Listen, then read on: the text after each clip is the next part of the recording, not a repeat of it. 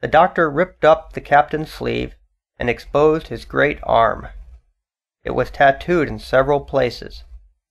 "Here's luck," "A fair wind," and "Billy Bones his fancy" were very neatly and clearly executed on the forearm, and up near the shoulder there was a sketch of a gallows and a man hanging from it, done, as I thought, with great spirit. "Prophetic," said the doctor, touching this last picture with his finger. "Jim," he said, "are you afraid of blood?" "No, sir," said I. "Well, then," said he, "you hold the basin." And with that he took his lancet and opened a vein. A great deal of blood was taken before the captain opened his eyes and looked mistily about him. First he recognized the doctor with an unmistakable frown.